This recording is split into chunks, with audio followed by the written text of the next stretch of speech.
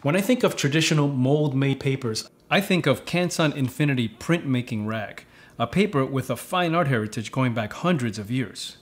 And that same paper is available now for modern inkjet printers, bringing that same classic feel, that velvety paper surface, to any image that you want to print on it today. Whenever I let other photographers feel printmaking rag, I always get the same reaction. They just love the way the paper looks and feels. It's a 100% cotton rag paper with no OBAs.